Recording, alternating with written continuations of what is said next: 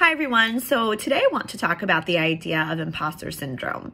This is something that so many of us deal with every day and we don't necessarily always talk about it.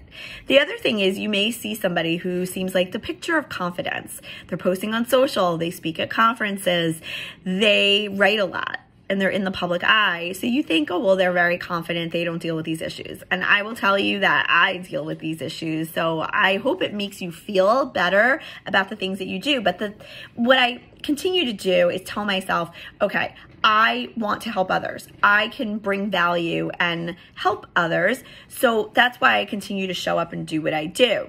I have to give myself a little pep talk because I say to myself, well, who the heck is she to tell anybody anything, because she's not perfect and she's screwed up a lot in her life and there's a lot of people who are more successful than her, right? Yes, but if you are authentic, if you are showing up to social and in general in your personal brand with the idea of helping others and giving to others, you will be successful at it and you will be able to fight those negative voices in your head that really can sabotage you. And self-sabotage is so much of what imposter syndrome is all about.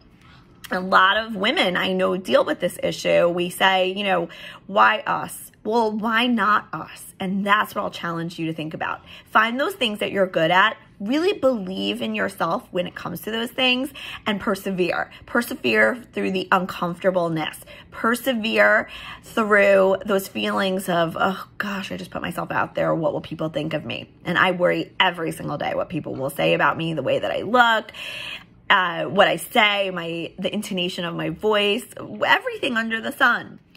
You have to block out those critics. The worst critic is yourself.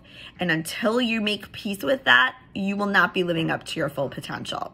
So my advice is to silence that inner critic that tells you that you're not good enough. Find those things that you're really good at and focus on those things. Believe in yourself, because you need to believe in yourself before anybody else will believe in yourself.